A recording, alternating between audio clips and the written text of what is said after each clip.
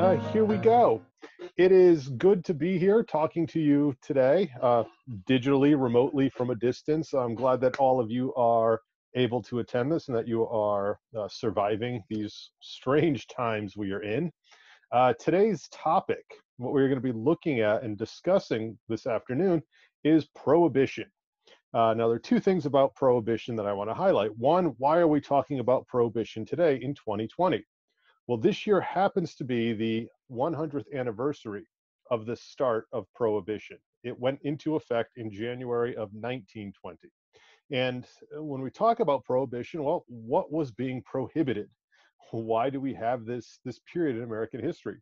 The thing that was being prohibited, the reason why it's called Prohibition, is because in the 1920s, going into the early 1930s, alcohol was illegal in the United States. And we'll talk about how we got to that point and the impact of that on American society as we move forward in our discussion. Now, the story of Prohibition actually has a long backstory, a long history. From at least the early 19th century, there was in American society a movement called the temperance movement that sought to eliminate or at least reduce the use of alcohol among Americans. One thing about the early United States, from the colonial period into the revolutionary period into the early 19th century, is that we as a people liked to drink. We drank a lot, men, women, children. People drank beer, they drank cider, some drank harder alcohol, rums and whiskeys and that sort of thing. Alcohol was everywhere. It was an important part of American society, American cuisine. So what we begin to see in the early 19th century through a period of religious revival and reform movements is that the temperance movement emerges, the move to eliminate or at least limit the consumption of alcohol in American society. Now, why would the temperance movement want to do that, since alcohol was everywhere? Well, the temperance crusaders, as they were known, saw that alcohol was the root of all evil in society, or they blamed everything on alcohol. Poverty was due to alcohol. Crime was due to alcohol. If you were a husband and you beat up your wife, it was because you were an alcoholic. If you lived in abject poverty in the urban centers, it was because you'd spent all your money drinking rather than looking for better livelihood for yourself. So they tied the sins of society with the sins of alcohol. We see that illustrated on the cartoon on your screen on the left, which is from a periodical called The Bottle, a temperance magazine. And it shows the drunken husband coming home aghast to the fact that his wife has been murdered by him while he was in an alcoholic rage. So you have this belief that alcohol caused the sins, caused the problems in American society. Now, the figure on the right-hand side of your screen is a person who becomes famous and really one of the faces of the temperance movement. Her name was Carrie Nation. Now, Carrie Nation had a somewhat tragic life. She was married young, but her first husband dies of alcoholism.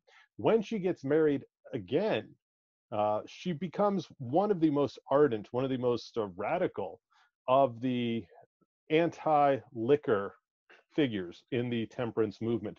She basically becomes kind of this polarizing figure in the effort to get rid of alcohol in the United States. Now, if you look at that picture carefully, you'll notice two things. In one hand, she's holding a book. That book is the Bible. In the other hand, she's holding a hatchet. Kind of an incongruous pairing there, the Bible and the hatchet. Well, why was that? It's because Carrie Nation gains fame or infamy from her actions. She was such an ardent anti-liquor person that she gains a reputation for her actions. She used to go into saloons and taverns, particularly in places like Kansas, with her hatchet and her Bible, and while quoting biblical verses or singing biblical hymns, smash the bar up with her hatchet. She becomes, as I said, infamous for these actions, for going and destroying these properties. Now, she's arrested many times, but she always gets out by paying the fine that's associated with this. She generated a lot of money on her speaking tours and through writing, but she does become this notable figure in the struggle to get rid of alcohol. The cartoon you see on the screen kind of makes fun of Carrie Nation. It says, "I cannot tell a lie. I did it with my little hatchet," which of course is playing on the mythical story of George Washington chopping down the cherry tree. Here you have Carrie Nation smashing up the bar. So the story of Prohibition really goes back to these temperance reformers and the belief that alcohol was a social evil. By the time we get into the late 19th and early 20th century, the idea of temperance is growing. There is broad support in certain parts of the country for temperance, for getting rid of alcohol. And we see the issue of alcohol starting to become political, particularly on a local and state level, but it is a question that is asked on the national level. So you see images like the ones on your screen emerging nationwide. That group of women in the upper left, lips that touch liquor shall never touch ours. The men voting in the parade down below, vote dry.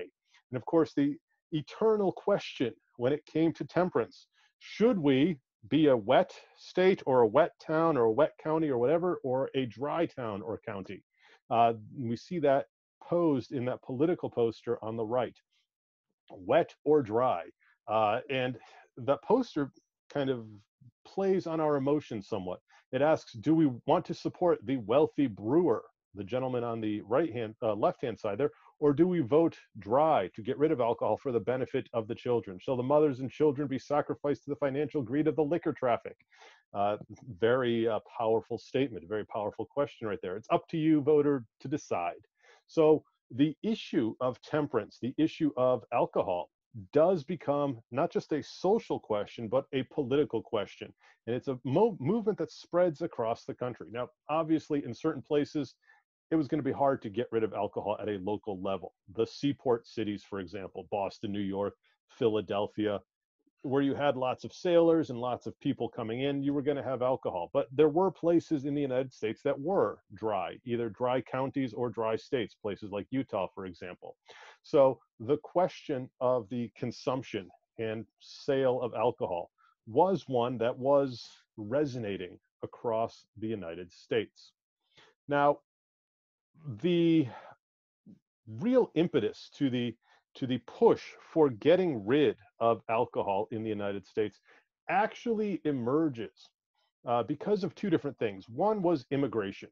Many immigrants in the late 19th, early 20th century were coming from Southern and Eastern Europe, places like Italy and Poland, and were coming into the seaport towns of the United States. Now, what the Italians and the Poles had in common was religion. They were Roman Catholic. And wine does play an important aspect in the Roman Catholic religious ritual. They also came from countries that were traditional drinking countries. Italians like their wine, the Poles like their alcohols. So you had this idea that immigrants came in, immigrants liked to drink. So you had nativist groups in the United States, anti-immigrant groups in the United States that said, if we get rid of alcohol, that will force the immigrants to leave or not come here. And that would make the nativist groups happy. You also, by the 19-teens, 1914, 1915, 1916, have the growing concern about World War I. Now, World War I breaks out in Europe in August of 1914. The United States at first stays out of the war. We are watching very closely what's happening there, but most Americans don't want to be involved in the war. Yet by late 1916, early 1917, the American public is kind of changing its opinion on involvement in the First World War. And in April 1917, the United States does go to war. We declare war against Germany and Austria. So we become part of the struggle. Now, what did that mean? It meant that the government here at home started to conserve resources, started to crack down on civil rights and against protests, but also started to conserve food resources, things like grains. Grains, which of course were necessary for the production of certain alcohols. So what we see during the First World War is the lack of accessibility for alcohol because many of the products that were needed to produce it are being are being kept by the government for the war effort. So there is this gradual, in 1917, 1918, kind of ad hoc dispersal of alcohol in the United States. That gave political strength to the temperance crusaders, to those who wanted to get rid of alcohol entirely. They were arguing that alcohol was already hard to get, we should just get rid of it entirely. And a proposed constitutional amendment begins to make its way through Congress in 1917, 1918. Well, by January of 1919, 36 states have ratified that proposed amendment, meaning that it does become an enforced part of the Constitution. It does become the 18th Amendment. So on January 16th, 1919, the 18th Amendment is ratified. And what does that do? Well, as the headline there on the American Issue says, the American Issue, by the way, was a temperance prohibition newspaper. The U.S. is voted dry, a momentous day in world's history. The 18th Amendment basically said that after 1 year from the ratification of this article, the manufacture, sale, or transportation of intoxicating liquors within, the importation thereof into, or the exportation thereof from the United States and all territories subject to the jurisdiction thereof, for beverage purposes, is hereby prohibited. Now, what does all of that mean? It basically says that you can no longer have intoxicating liquors. Well, what's an intoxicating liquor? That'll need to be defined through legislation. And it notably states for beverage purposes. Now, what does that mean? It means that certain types of alcohol were exempted from the 18th Amendment, from prohibition.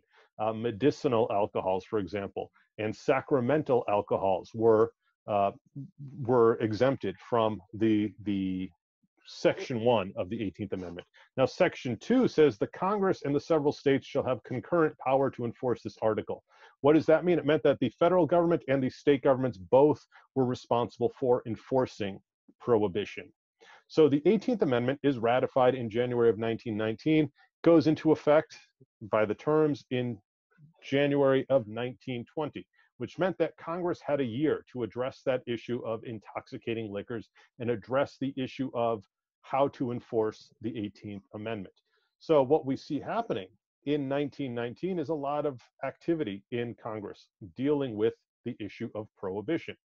In October of 1919, a piece of legislation known as the National Prohibition Act, popularly known as the Volstead Act, named after Congressman Volstead, who we see there on the screen, the Volstead Act is passed. And what the Volstead Act did was it gave muscle to the 18th Amendment. It kind of filled in the blanks that were left there by the amendment. One of the things the Volstead Act did was defined what an intoxicating liquor was. It defined intoxicating liquors as any beverage that had more than 0.5% alcohol. 0.5%. Now, how much alcohol is that really? If we look at a modern beer, you go get Sam Adams out of the fridge or something like that, that has about 5 to 7% alcohol. So intoxicating beverages by the term of the Volstead Act were anything that had more than 0.5%. That is barely any alcohol at all. So the Volstead Act defines what an intoxicating liquor is and becomes essentially the operative arm of prohibition, the operative arm of the 18th Amendment. It's the Volstead Act that gave teeth to enforcement, that defined what could be enforced as the terms of the 18th Amendment are carried out. So by October of 1919, we know what an alcoholic beverage is. We know what the powers of Congress and what the powers of the states are. And we wait for January of 1920, when prohibition does go into effect. In January of 1920, with the 18th Amendment becoming operative, the scene that you see on the screen is essentially what happened. The United States kicks alcohol out of the country. We become a dry nation. That meant that it was illegal to produce, transport, purchase, consume alcohol in the United States. We had essentially achieved the goal of 100 years of temperance activism. we had become a nation that was going to try to eliminate what many viewed as the cause of social problems. Alcohol was no longer legal in the United States. So this goes into effect. Now, in practice, what did that mean? It meant that law enforcement agencies actually had to begin enforcing prohibition, had to begin enforcing the Volstead Act. So what we see in 1920 are scenes that kind of sadden me. Barrels of beer being dumped into the sewers and into the gutters, bottles of whiskey and rum and other alcohols being smashed by government agents. This became a very common scene in 1920 as the supplies of alcohol that were still available in the United States are essentially gotten rid of. They are hunted down, and local authorities eliminate the booze, the beer, and the whiskey and the rum. It is what you see on the screen: the enforcement of the Volstead Act, the enforcement of prohibition. Now, the Volstead Act, as often happens with American legislation, the enforcement of it fell more heavily on the common people of the United States. The wealthy somehow managed to find a way to keep the alcohol that they had.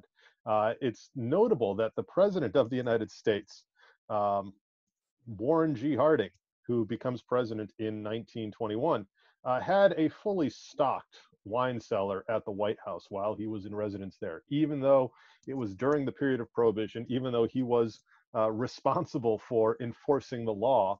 He managed to avoid enforcing the law for his own personal consumption.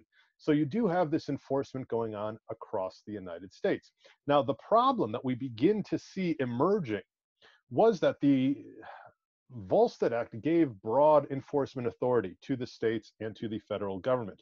And oftentimes, those enforcement officers were perhaps a little bit too enthusiastic in carrying out their tasks, crashing into warehouses and destroying stock that might not have been illegal stock.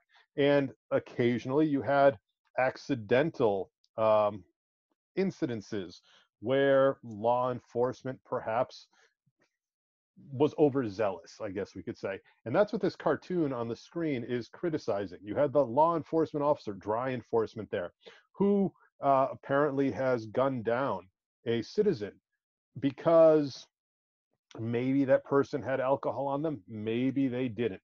In the meantime, behind that cloud of prohibition, the wealthy, the powerful, with their top hats and their glasses, are kind of saying, oh, well, sometimes things like that happen.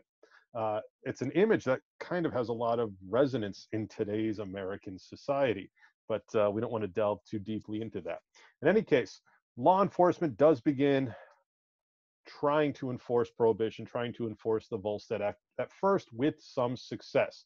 The problem that they begin to run into is that most Americans still like to have a drink. Most Americans didn't necessarily support prohibition, and they wanted to be able to get a drink. So, what do we see happening? Well, entrepreneurs begin to find a way to provide what the American public wanted. And we begin to see in the cities and towns across the United States the rise of illegal drinking establishments that come to be called the speakeasies.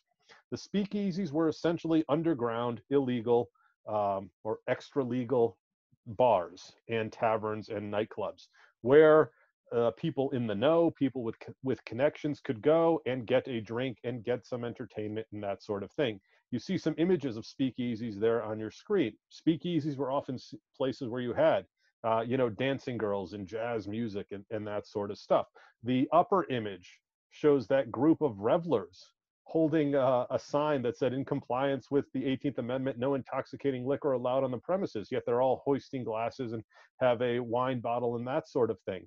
The image on the right, the gentleman seated at the piano with the dancing girls, kind of gave this allure to the speakeasies. People wanted a place to go. People wanted to have a drink. They found means of getting that drink, going to these speakeasies. As I said, these were present in towns and cities across the United States. Cities like New York and Boston and Chicago, for example, become notorious for their speakeasy culture. One of the things about the speakeasies is that they were designed to evade law enforcement. So often to get into one, you had to know a password. You had to know the secret knock to get in. And if you look at the image on the lower left, the gentleman knocking at the door there, you see there's a peephole in the door where whoever's on the inside is looking to make sure that that person coming in is not law enforcement, that they are there to get a drink and not to bust the people inside. And because the speakeasies were illegal institutions, they were often ingeniously designed to be very quickly hidden. If the police did show up, if they did launch a raid, the speakeasies could be very easily disguised. Oftentimes, speakeasies were located in the basement or in the back room of legal businesses. The butcher shop or the dentist office would have a speakeasy in the back room. And when the police showed up in the front, the back room could quickly be closed up. The liquor could be hidden. The gaming tables, if there were any, could be covered up, and it would look like a regular room, a legal facility, rather than an illegal den where alcohol was being served. So we do begin to see, with the enforcement of the 18th Amendment, more and more Americans starting to become willing lawbreakers. The 18th Amendment was supposed to fix the issue of crime and reduce the occurrence of crime in the United States, but instead it turned many Americans to become willing lawbreakers. I want a drink. It's illegal for me to get a drink, but I'm going to get a drink anyway. Now, the question to be asked at this point is, where were the speakeasies getting their alcohol? How were they getting booze? Well, they were being supplied by an elaborate network that develops across the United States, a network of bootleggers. Now, who were the bootleggers? They were the ones who were carrying the illegal alcohol from production facilities to the cities, to the distribution points. The bootleggers themselves were often willing risk takers, I guess we could say. Often young men, sometimes young women who were willing to take a risk in this dangerous enterprise to provide what the American public wanted.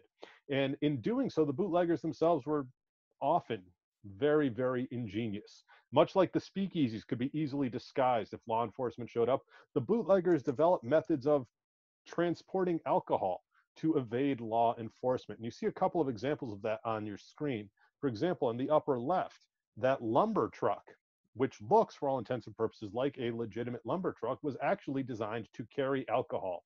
It had a hollowed out cavity in the back where you could stick your bottles of rum or your bottles of beer and cover it up and nobody would suspect anything. The image on the upper right, the Model A, I believe it's a Model A Ford, which was modified to be able to hide all of those bottles of alcohol that you see arrayed in front of it, hiding in different compartments in hollow floorboards and things like that, so that the booze could be transported and the police would have, or law enforcement would have a harder time of discovering it. And that lower image on the right, that young lady with the long winter coat, was simply wearing a disguise to facilitate the transportation of alcohol. And the second image there, you see that her coat is removed, and around her legs, she has these metal holsters, which were designed to hold several bottles of alcohol so that she could load up on alcohol, lower her dress, put on her winter coat, and deliver booze to where it was going to be sold, where it was going to be consumed, a method of disguising that transportation. And that final image, the lower left, shows a couple of the young men that were involved in the business of bootlegging. Now, one of the key elements of the bootleggers trade was that you had to have fast cars. You had to have cars that were able to avoid and evade the police. So what you begin to see are a lot of young men souping up their cars, putting bigger engines in there, making them more maneuverable and faster, so that if they were confronted by the police, they could outrun the police. Now, what you end up with, essentially, are a bunch of guys, young men with fast cars. And when they weren't distributing alcohol, when they weren't bootlegging, they were sitting around. And as young men often do, they were bragging. My car is faster than your car. No, no, my car is faster than yours. Well, how do you settle who has the fastest car? You race them. And what we see emerging out of bootlegging in these young men with fast cars is the beginning of modern auto sports in the United States. In fact, NASCAR, the modern racing circuit in the United States, can trace its origins to bootleggers in North Carolina racing their cars in their spare time. So we see that as a legacy of Prohibition. Now, some bootleggers do end up making a tremendous fortune in the industry. They take a lot of risks, they invest in it, but they make tremendous profit. In fact, one of the most famous bootleggers in the United States was a guy from Massachusetts named Joseph Kennedy, whose son, John, would later be president of the United States. Joe Kennedy made a substantial part of his fortune through bootlegging during the period of Prohibition. So we have the bootleggers bringing the booze to the speakeasies. Well, where are the bootleggers getting their alcohol? Now, some of the alcohol was imported into the United States, illegally, of course. Oftentimes, you would have ships coming from Europe who would come to within the edges of the coastal waters of the United States.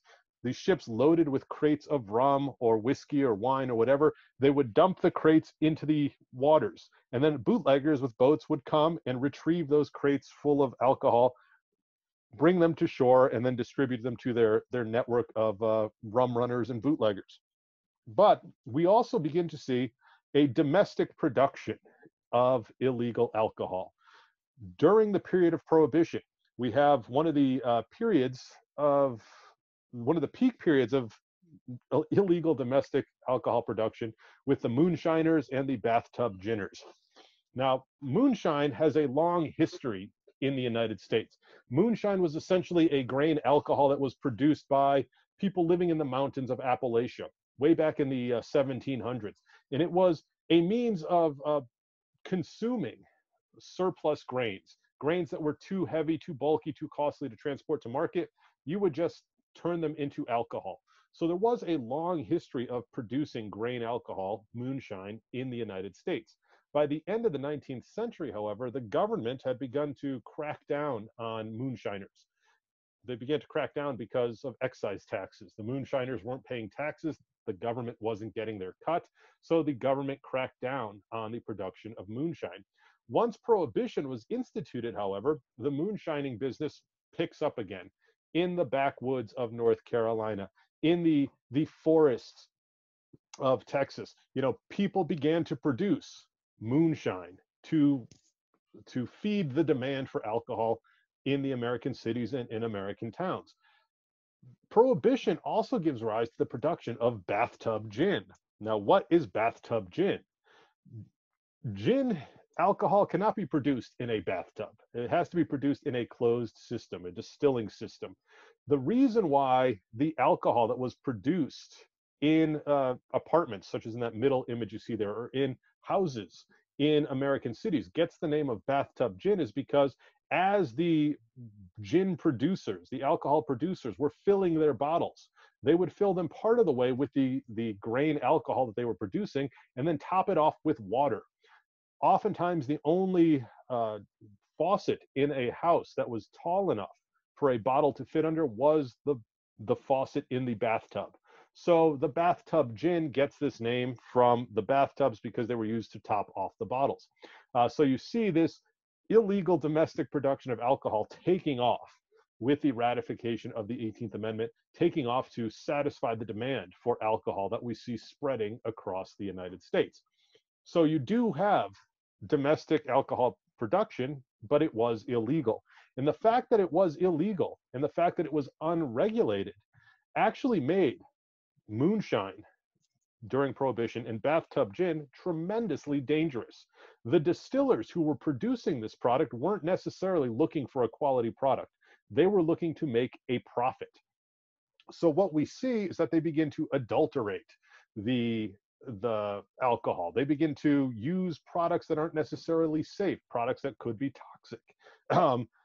For example, it was known that some bathtub gin was made from wood rosins, and that oftentimes these alcohols, when they were consumed, would lead to blindness or paralysis or even death because they were essentially a toxic chemical.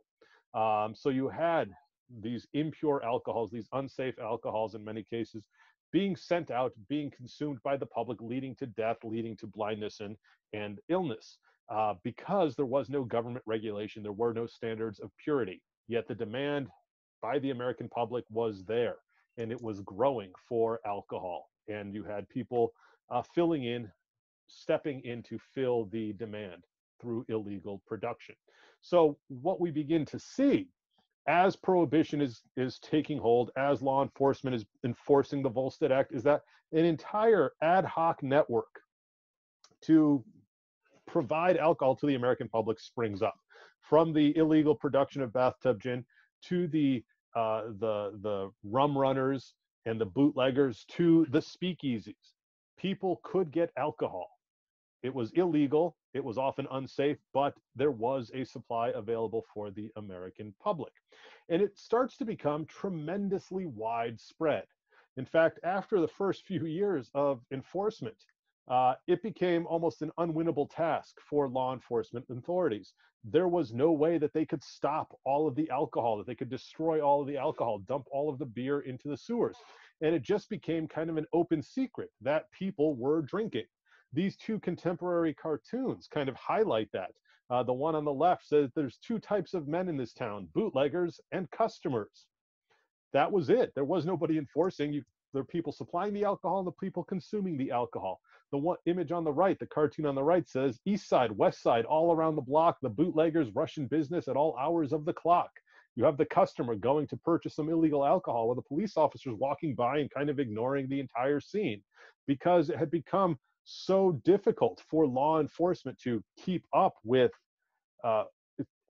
it's enforcing prohibition, that it was easier just to ignore it. It was viewed as a small scale crime oftentimes, so there's no use in trying to prevent that small scale crime.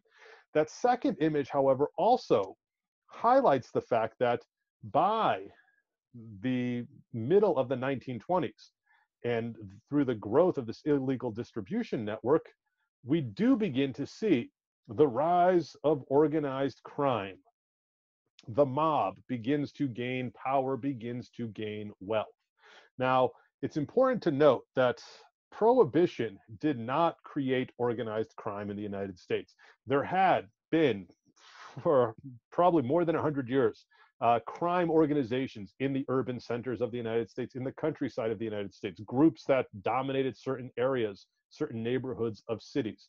What Prohibition did was it gave a tool for these local gangs to become wealthier and become more powerful.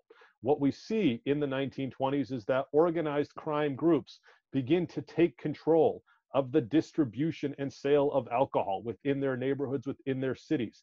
And by controlling that item, they gain tremendous wealth. And with wealth, they could buy political power, they could buy protection from law enforcement. So Prohibition was actually fuel for the growth of organized crime, for the growth of mobsters in the United States. On your screen, you see a few images from this period, from the mobster era of the 1920s and early 1930s. Individuals who, through the controlling of prohibition and then other illegal activities, gambling and prostitution and stuff like that, do become tremendously wealthy, and with wealth gain political power.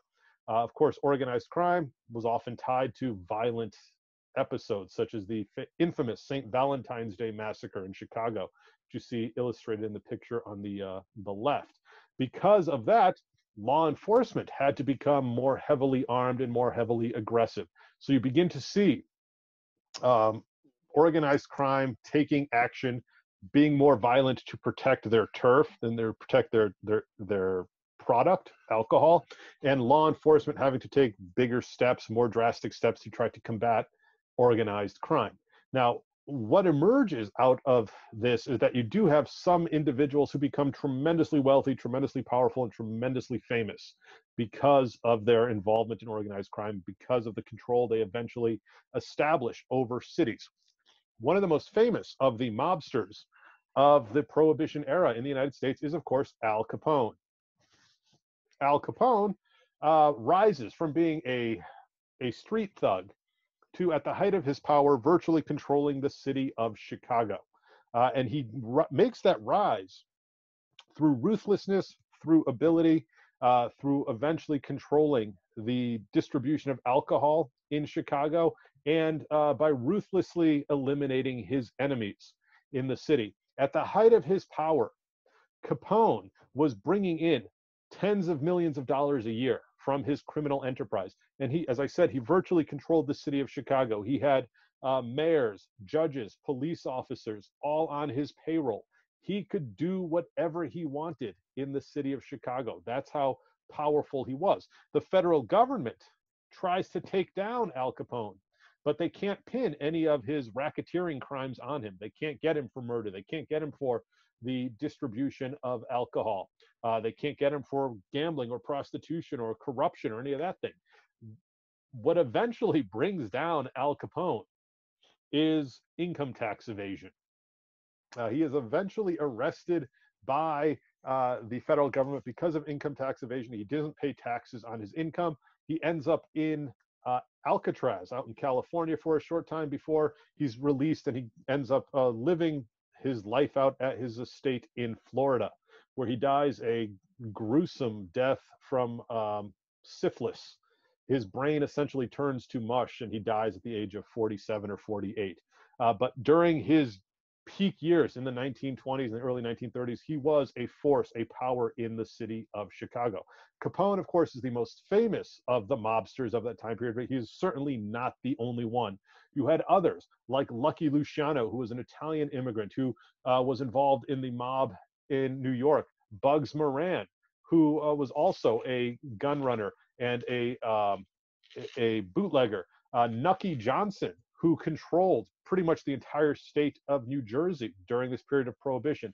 You had Meyer Lansky, who was a banker and a financier and a gambler, and Arnold Rothstein, who really gains infamy in 1919 for supposedly organizing the Chicago White Sox throwing the World Series in that year, the infamous Black Sox scandal. So you had these other gangsters who become wealthy and powerful because of Prohibition, because Prohibition allowed them to stretch out their tentacles into new enterprises, to bring in more money, to bring in more power to their organizations. Many of these men do meet gruesome deaths or unpleasant deaths because being a mobster is a violent business. But you do see the rise of these individuals with tremendous wealth and tremendous power because of their involvement in those illegal activities. So Prohibition is nationwide law, but most Americans, many Americans broke the law. They wanted alcohol, they wanted a drink. And by the end of the 1920s, as the country is descending into the Great Depression, the desire for alcohol becomes more widespread in the United States. And we begin to see protests like the ones you see there on the screen of people wanting to eliminate Prohibition. Now, why would you want to eliminate Prohibition? One is you're in the middle of the Great Depression, and it would be nice to have a drink, probably. We can kind of see what's going on in modern American society today in 2020 and how alcohol sales are booming.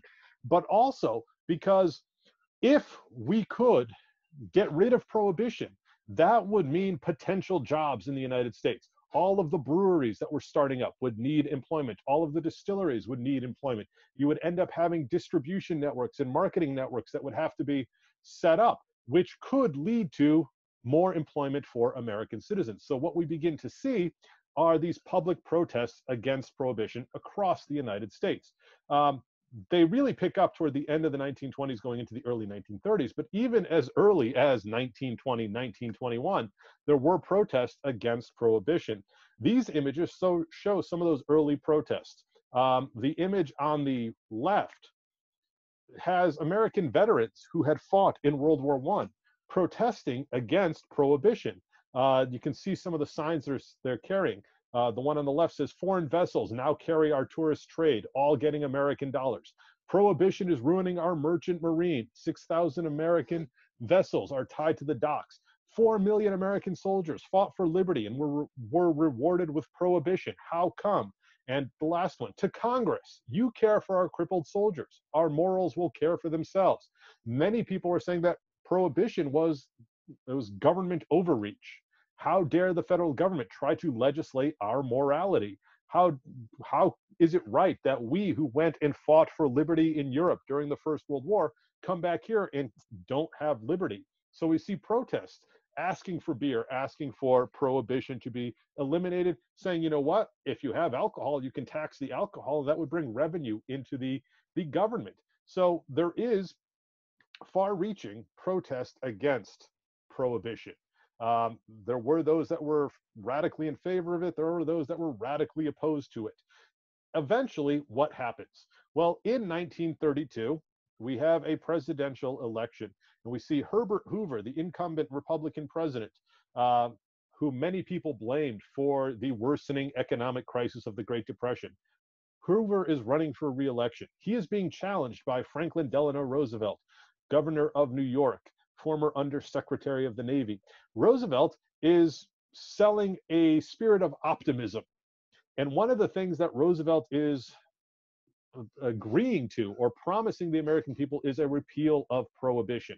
So the election of 1932 is essentially an election based on the economy of the United States. Hoover not doing anything to end the Great Depression, Roosevelt saying we'll do something to end the Great Depression. And Roosevelt is elected president in 1932. With Roosevelt's rise to the presidency, his inauguration in 1933, Congress begins putting in motion the mechanisms to repeal prohibition. That comes to fruition in December of 1933 with the ratification of the 21st Amendment. The 21st Amendment very simply says the 18th Article of Amendment to the Constitution of the United States is hereby repealed. The Prohibition Amendment is repealed. It is no longer operative. But it does go on to say the transportation or importation into any state, territory, or possession of the United States for delivery or use therein of intoxicating liquors in violation of the laws thereof is hereby prohibited. What that means is that it was now up to the states, the individual states, to determine whether or not they would be a dry state or a wet state. The 21st Amendment gets rid of nationwide prohibition and makes it a local issue. And there were many states in the Union that would remain dry states up until at least the late 20th century. Utah, I think, was one of the last dry states. And there are still parts, counties, and towns in the United States that are dry counties or dry towns where you cannot get alcohol. It is a local issue. It is not a national issue. Nationally, prohibition ends with the ratification of the 21st Amendment in December of 1933. So what does that mean? The 21st Amendment is ratified. The nation is in the midst of the Great Depression, but it's still a moment of celebration. And what we see with the ratification of the 18th Amendment are, in fact, celebrations across the country. People can at last go out and legally have a drink, legally have a beer. After 14 long years of dealing with prohibition, you now have this moment where it is no longer illegal. So you have images like this, the Philadelphia Inquirer, the headline there, Prohibition's 14-year rule ended, prices high, supply low in Philadelphia. The people cheering at the bar on the upper right image, farewell 18th Amendment. It's notable that in that image, people are hoisting glasses of beer. That woman in the foreground is hoisting a gigantic glass of beer, the size of a trophy almost. The Daily Mirror down there at the bottom, Prohibition ends at last. The 21st Amendment undoes the 18th Amendment. It ends nationwide prohibition. It made it legal, once again, for people in the United States to purchase, produce, consume alcohol. And many people thought that happy days are beer again. Now, what is the legacy of prohibition and the 18th Amendment? One of the things we see coming out of prohibition is the failure of government to legislate morality. You can't, at least the government can't, make people act in a way that the government wants them to be in terms of their moral behavior. Prohibition for all intents and purposes, is a failure. It does lead to the mass of Americans becoming willing lawbreakers. It does lead to the amplification of the power of organized crime. It does lead to far-reaching economic changes in the United States, but as a model for enforcing morality, for preventing Americans from getting the things they wanted, it is ultimately a failure. In many ways, Prohibition can be compared to the war on drugs of the 1980s and 1990s. The war on drugs was a federal effort to prevent the sale, the importation of illicit narcotics into the United States. The federal government spent billions and billions and billions of dollars militarizing police forces, militarizing agencies of the government to try to combat the drug trade. How successful was the war on drugs? Did it prevent the flow of drugs into the United States? No. People who wanted drugs could still get drugs. It, in many ways, echoes the failures of Prohibition in that it led to escalations of violence rather than tearing down the structures of violence.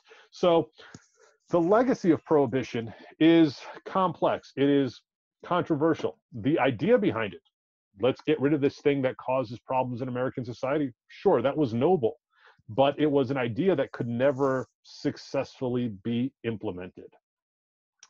That is pretty much where I'm going to stop my discussion. That is where my story of Prohibition ends. I'm going to unmute everybody, so if you have questions, you can feel free to ask. Does anybody have any questions? Comments? Anybody want to go to the fridge and get a beer? I have a question. Sure. I've read or been told that it was legal for individuals to brew beer for their own use. Is that true? I believe if you were doing a small amount, you could do that. You could brew your own beer, but I don't know how widespread the production of home brews were at that time. Mm-hmm. I don't believe it was something that was happening very often in the cities. It may have been something that was more rural than what we'd see in places like Boston or New York or Los Mm-hmm. Angeles. Maybe Thank in the you. country, people would especially do their own cider because after all, Johnny Appleseed Mm-hmm. was spreading that not so people could bite into a delicious apple, but so that they could make Applejack cider because they used that as their beverage, you know. In many agricultural parts of the United States, the production of alcohol was tied very much to daily life, because oftentimes farmers had, if you were growing corn, you can only consume so much corn. You can only transport so much corn to market. What do you do with your excess corn? You don't want to leave it rotting, so you turn it into something that lasts a long time. You turn it into an alcohol. And in many parts of the United States, particularly in the late 18th and early 19th century, that alcohol that was produced was used as a currency on the frontiers because that was more readily available than federal currency. If you look back to the 1790s and the Whiskey Rebellion, which takes place out in Western Pennsylvania, the Whiskey Rebellion occurs because the federal government, George Washington's administration, tries to collect an excise tax on the production of whiskey. The farmers out in Western Pennsylvania who grew grain often turned their excess grain into whiskey and used that to barter, used that as a medium of exchange because, again, it was more transportable, it was more durable. The Whiskey Rebellion was a tax revolt against that excise tax that was imposed by George Washington's administration. So, yeah, I mean, you would have people out in the countryside producing those types of products. For personal consumption, again, small scale, it was probably okay. How was the federal government going to know if you were taking some apples and mashing them up in your basement and turning them into a cider? But the goal of Prohibition was to prevent that large scale consumption, that economic, industrial scale consumption of alcohol across the United States. Any other questions? Yeah, Yes. just a comment. It's ironical in a way that Capone got caught on the basis of tax evasion, because my understanding. Oh, and by the way, I'd read a book on Prohibition, and so much of what you said was not new, but I loved your photos because I didn't have all of those in what I had read. And so my understanding was one thing that helped the prohibition get passed was in the income tax law came in about that time, so the government wasn't as dependent on On the taxes excise, right. on the on alcohol. The income tax, the federal income tax, is becomes part of the Constitution in 1916. It was either the 16th or the 17th Amendment. I can't remember which one. So at that point, the federal government begins collecting an income tax. So it would not have been as dependent on the excise tax.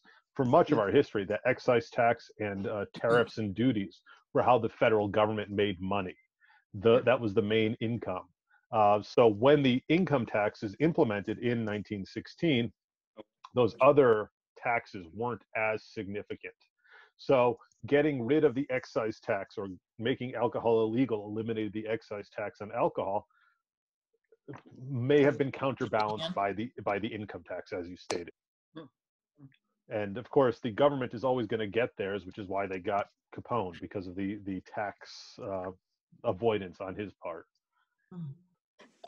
Yeah, my husband has a question. Sure, yeah, go ahead. Yeah, GA, what caused the Roaring '20s? Was that because of the pandemic ending or World War II and everybody just decided to party, or did the Prohibition have something to do with it also? It was there were many factors. One was that generation had survived World War I. World War I was an indescribable calamity.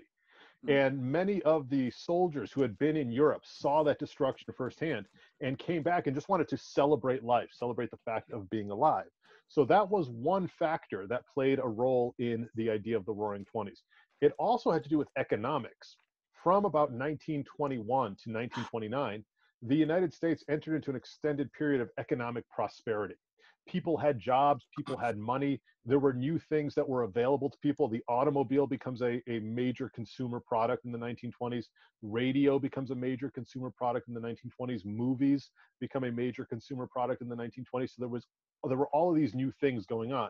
So you had people who wanted to celebrate life. You had people who had jobs and stability and money in this economic boom time. You had new types of music, jazz, for example, that energized this young generation. So what we see is a combination of all of these factors giving rise to the idea of the Roaring '20s. You had good times, you had economic stability, you had, for most people, again, these are generalizations, you had economic prosperity. It led to the kind of the effervescence of the 1920s. So what caused the vote to change? You know, he would have these men coming back from the war, you know, and you think they would be able, they apparently didn't vote because this was voted in at that time. Was it due because of women's suffrage? The women voted at that time? Was that what really? Well, the individual people don't get to vote on the amendments to the Constitution. Okay. What it is Congress or the states can come together and push through a proposed amendment, and then the individual states themselves have either a constitutional convention or their legislatures vote to accept that. So even if those people the men who had come back from war and voted in 1920 didn't necessarily support prohibition, the states had already gone through the process of ratifying it. Somebody else had a question. Yes, go ahead, Gail. Not Gail, but Gail's computer over here. Oh, yes, right. That's you. Okay. All right. There's a question about the efforts of I've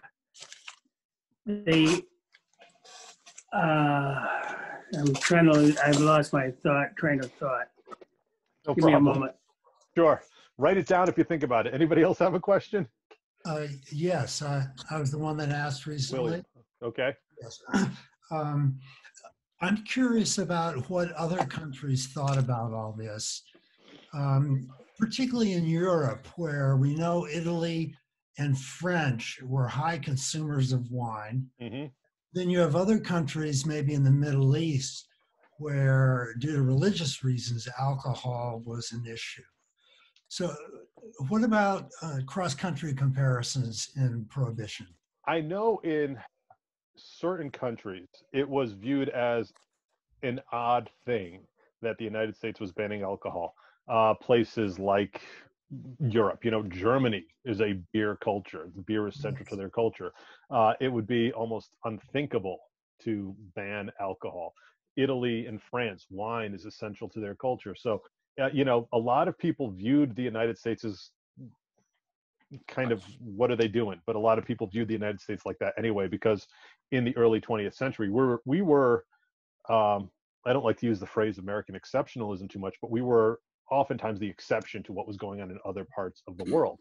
I know the English thought that it was, particularly upper class Englishmen thought it was odd what was going on in the United States.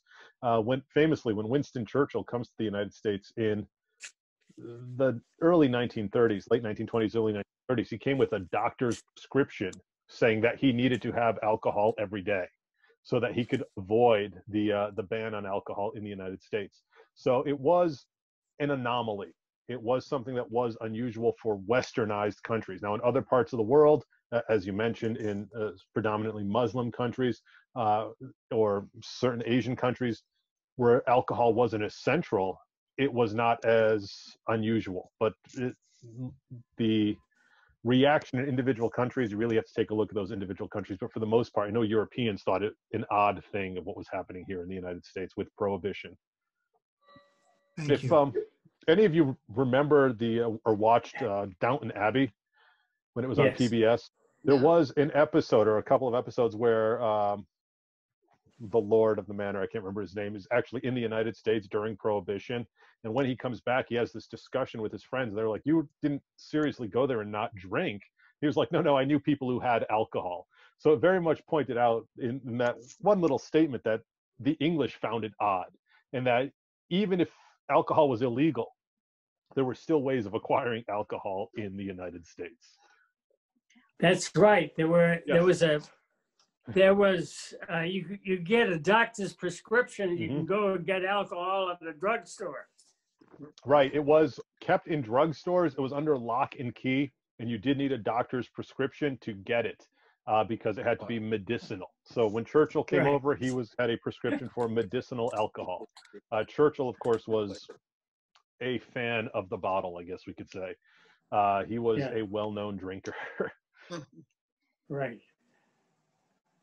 And to some extent, from what I've read, it certainly broke down along religious lines. And so probably at that point, Roman Catholics and certainly Jews were minorities. So Jews and Roman Catholics had part of it as religious ceremony.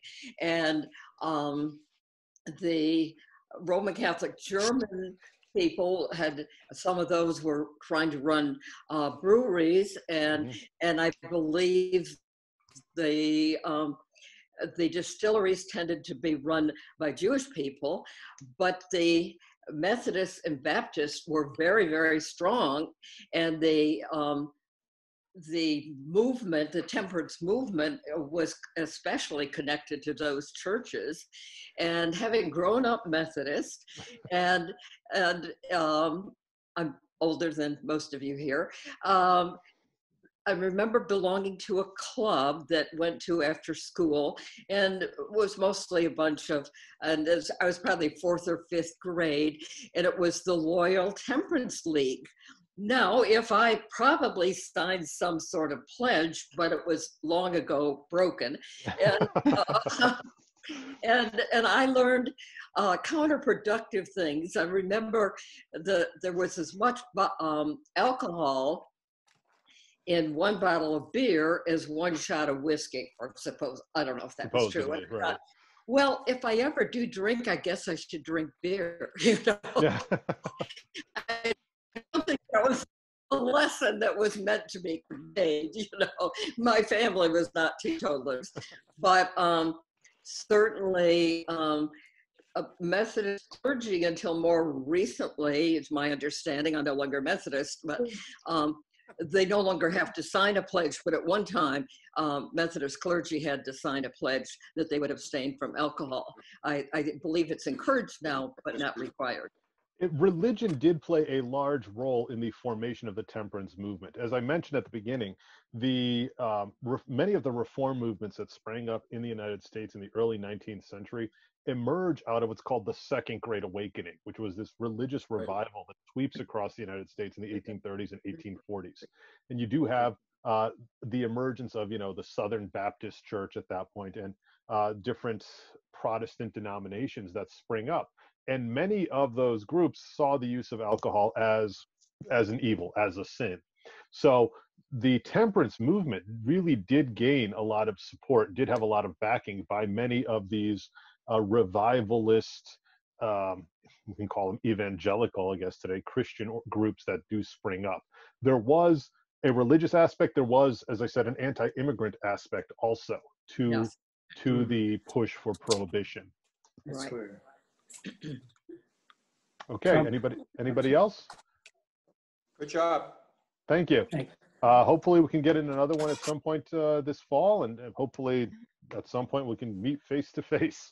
So thanks for coming and listening to me, and stay safe. As I said, I really loved all your illustrations and things. Thank you. Yeah. Thank you. Me too. All right. Thank Take you. care. Thank you, Paolo. Thank Bye. you.